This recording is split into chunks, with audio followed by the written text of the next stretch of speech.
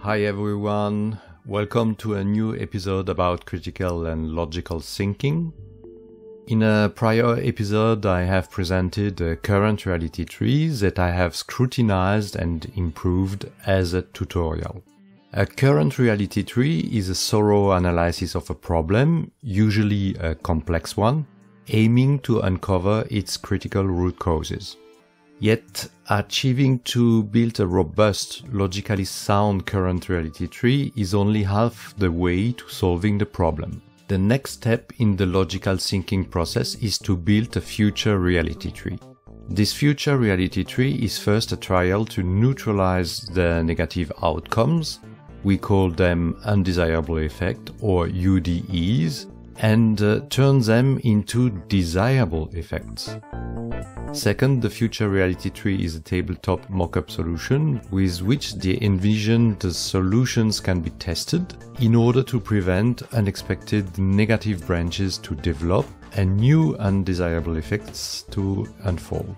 It would be ironic if the solution would create more or worse adverse effects than the original problems, wouldn't it? I am Christian Homan, consultant, author, blogger, YouTuber, your host for this presentation of converting current reality tree to a future reality tree.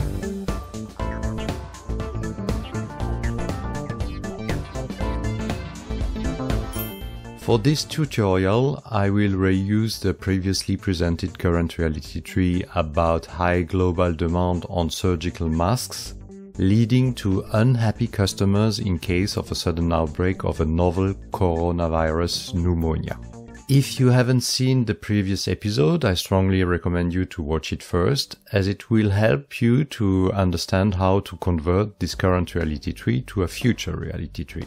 The link to the related episode is displayed on the screen and included in the comments of this video. If we reconsider the current reality tree and the fact that the two bottom events must exist simultaneously in order for the effect to happen, the trivial solution would be not to advise people to protect themselves and others by wearing surgical masks from the beginning. Indeed, if people didn't know that surgical masks are a cheap and easy way to protect against aerosol transmission of the COVID-19 virus, the sudden and disrupting demand for masks would not have happened, at least not as suddenly. Logically speaking, if the bottom right entity can be eliminated, the whole current reality tree collapses and the undesirable effect vanishes. This is because of the AND connector, signifying that the sudden outbreak of novel coronavirus pneumonia and people are advised to protect themselves and others by wearing surgical masks are two conditions that must combine simultaneously in order to lead to high global demand on surgical masks, and later lead to the whole chain of cause and effect up to the top. As the sudden outbreak of a pandemic is beyond control, the only option is to hide the information about the surgical mask solution in order to prevent a sudden and disrupting peak in mask demand. Now, this solution will not work because it lies beyond the span of control of a company and even a government. This leads us to define the problem's boundaries, meaning where we have control as a company over decisions and actions. In order to solve a problem, at least try to solve it, one must be clear about the system's boundaries. If we consider three concentric circles, the first and smallest one is the span of control. This is where we, me, you have authority and can decide and impose changes. The next circle is called sphere of influence. There, we, me or you can have some influence but cannot decide nor impose a decision. The last circle is all the external environment on which we, nor me and not even you can control or influence anything. Typically, this is weather, crowd behavior, government policies and decisions, or regulations, laws, standards, and such things. If we come back to the current reality tree, as a company, we cannot control the next outbreak of a pandemic, We are not such a kind of an organization. As a company, we cannot prevent people being informed about the importance of surgical masks as preventive means. We cannot even control the global demand for masks in case of a pandemic outbreak. Therefore, the three bottom entities are beyond control and beyond influence. I would consider the system as all entities except the three bottom ones. When working to convert a current reality tree to a future reality tree, the first step is to state the desirable effects, which are usually the opposite of the undesirable effects. Here we have a wording problem from the beginning with customers are unhappy, which is too vague, not specific enough to fully understand what that means and what to change. My proposal for a desirable effect is not to make customers happy, but to avoid customers' resentment against the company because they felt poorly treated or couldn't find advice, a solution to mask shortages, or at least some empathy. My proposed desirable effect, or DE, is customers have no resentment against our company.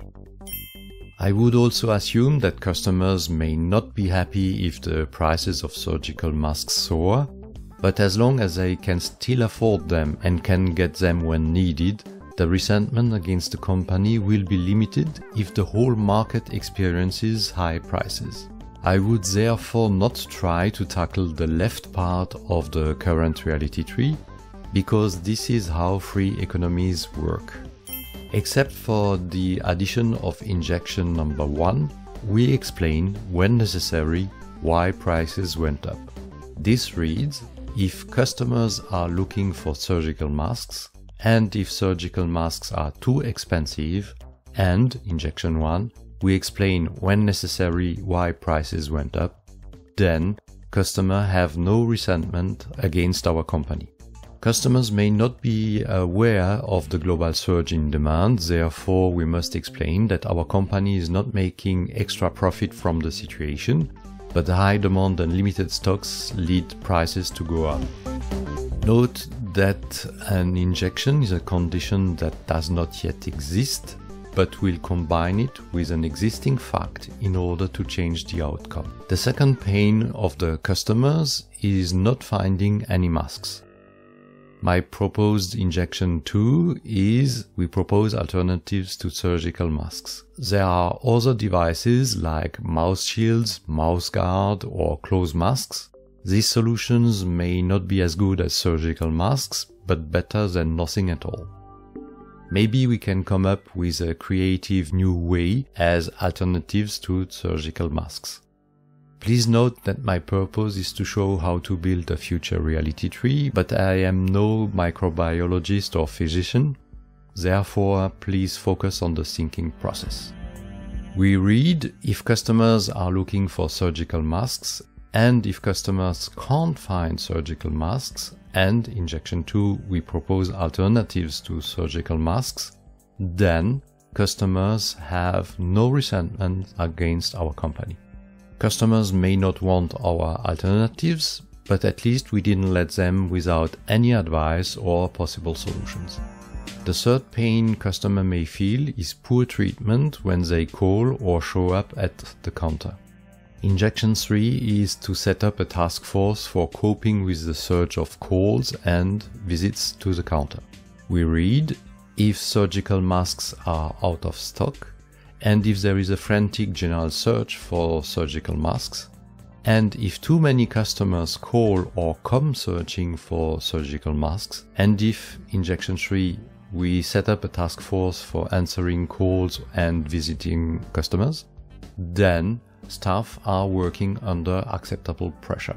The idea here is to reduce the pressure so that the staff are less likely to lose their temper. The last customer pain is the potential poor attitude of staff. In order to prevent that, the long-term solution is to train staff, including for handling angry customers. However, a quick fix could be injection 4, consisting of a guideline, a cheat sheet or conversation guide to calm and funnel the angry customers. We now read, if staff are working under acceptable pressure, and if impatient and anxious customers are getting angry, and if staff lack training for handling angry customers, and if, this is injection 4, we provide guidelines and procedure to calm and funnel angry customers, then staff show appropriate attitude when handling customers' inquiry. If impatient and anxious customers need help or assistance, and if staff show appropriate attitude when handling customers' inquiry, then customers have no resentment against our company. Alright, wrapping up. When working to convert a current reality tree, which is the analysis of the causes of a problem, to a future reality tree, which is a potential solution leading to the desired outcome, we look for one or several injections. An injection is a condition that does not yet exist currently, but will combine it with an existing fact in order to change the outcome of the whole chain of cause and effect. If lucky, a single injection can get rid of the whole problem, but such silver bullets are scarce. It is more likely that several injections at various stages in the tree are necessary. This is the case with the example I presented to you, where 3 distinct branches needed injections. In order to keep this video short and not to overload you with too many rules and good logical practices, I do not check the possible development of negative branches and unexpected undesirable effects that may result from the proposed injections. But please note that this check should be done each and every time an injection is proposed. I saved this for a future episode. I hope you found interest and value in this episode. If so, please give it a thumbs up, as it will help others to find it and make me happy. Share it to support my work. Thank you for your interest.